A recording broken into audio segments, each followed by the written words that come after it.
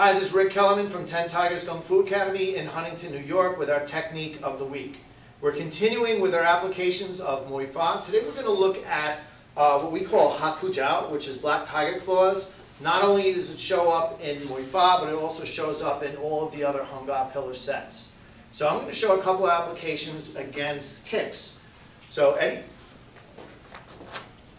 When somebody's throwing a shuffle side kick at you, this is the last place I want to be where I'm taking the entire brunt of this kick. So what I'm going to do is, get a little more forward, I'm going to try to catch the horse before it gets out of the gate. What I'm doing is he shuffles in with a kick. I'm going to jam Guachoy and then take down.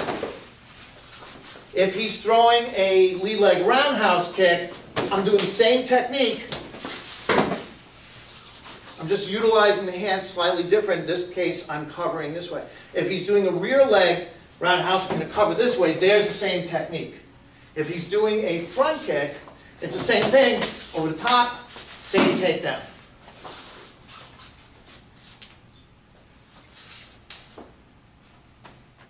This is Rick Kellerman from 10 Tigers Kung Fu Academy. If anyone wants any information on our school, check out our website, which is www.10-tigers.com. Check us out on our Facebook page, or you can call us at 631-351-1556.